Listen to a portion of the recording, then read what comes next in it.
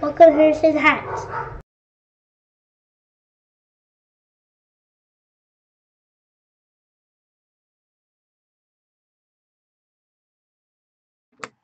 Hey guys, welcome back to Harrison Hacks.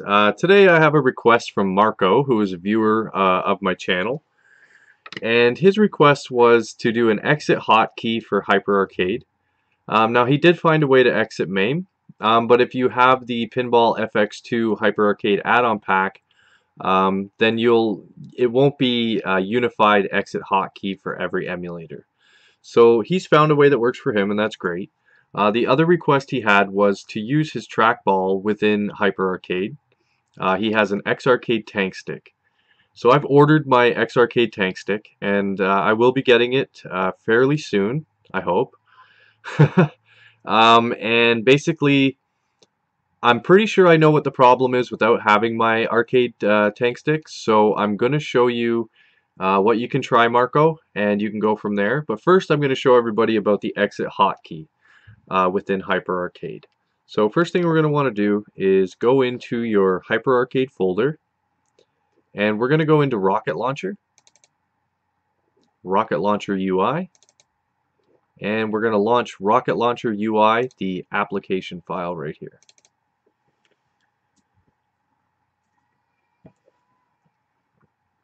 And this is really easy to do. You can set it to anything you want. I have 3 different settings, 2 for 2 different controllers, and I believe 1 is keyboard.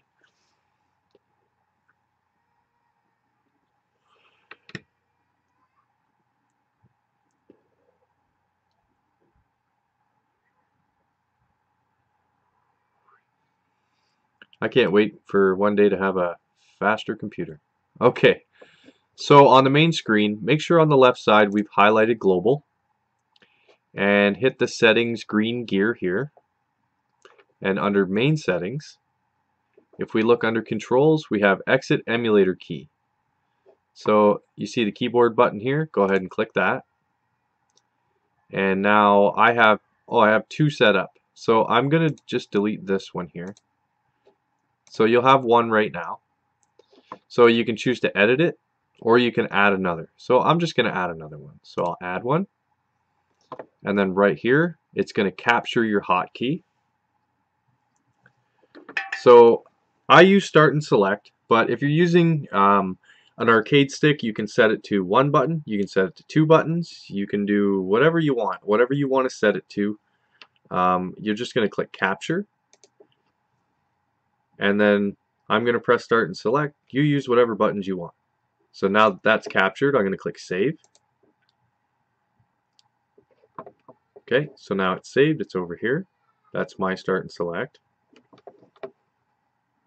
And you can set a hold time, time between presses. You can do a whole bunch of stuff if you want. So what I'm going to do now is close this out and close out Rocket Launcher. Now we're going to launch HyperArcade. I'm just going to mute. So I will launch an arcade game. So let's say Tekken Tag Tournament.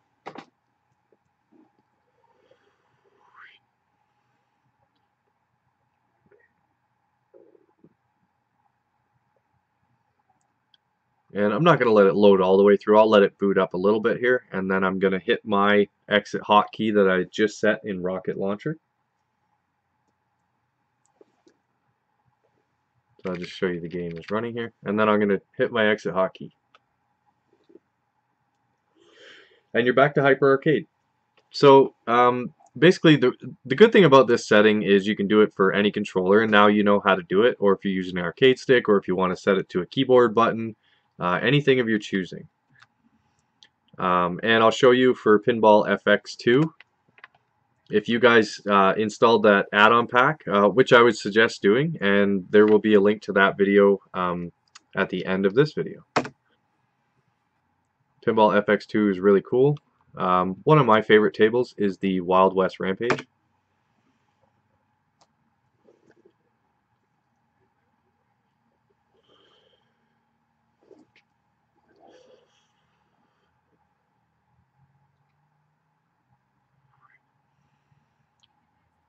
I really, really like this. Really nice.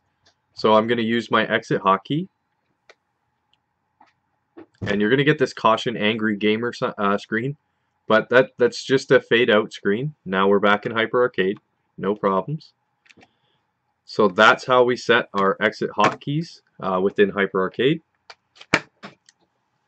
And next thing I want to show is to get your trackball working within MAME. So first thing we're going to do is go into our HyperArcade folder, emulators, MAME, and we're going to launch MAME. So MAME 64, unless you have the 32-bit version, it'll just be MAME, but it is the application file.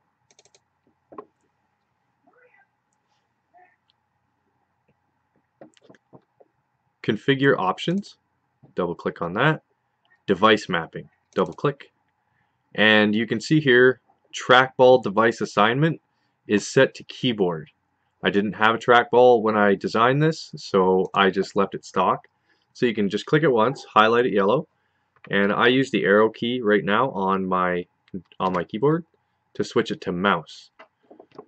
So then we'll double click return to previous menu, save configuration, double click, configuration saved, return to previous menu, and I'm going to try and launch a trackball game here. So, oops. So Simpsons Bowling, that's a trackball game.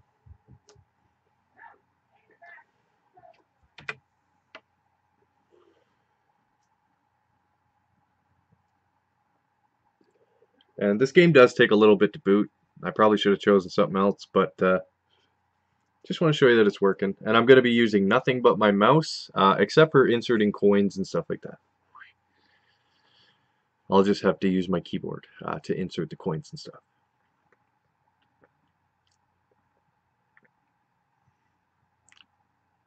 Now, I am theoretically saying that a trackball on the HarpArcade Tank Stick will work because it is a mouse in Windows, and Marco did say he has it working as a mouse. So this would make me believe that it's going to work within MAME as well, setting that setting to mouse as opposed to keyboard. So I'm just moving my mouse right now, and there we go, and I'm moving it around. There you go. It's not giving me an option for, oh, one more credit for 4 players. There we go. So now I could do whatever I want. 1-player game, standard bowling. I'll just do easy controls and pick my player. And I'm just moving my mouse right now. So we'll go ahead and be Bart.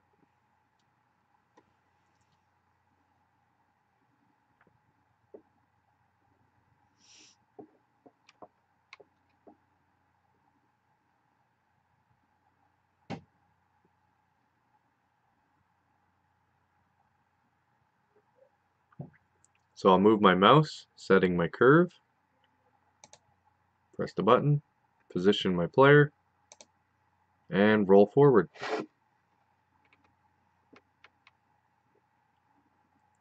Well, that was a horrible spin. But hopefully now the trackball is working in HyperArcade, and if we want to exit back to HyperArcade out of the game, we'll hit the hotkey that we set previously in the video, and we should be good to go.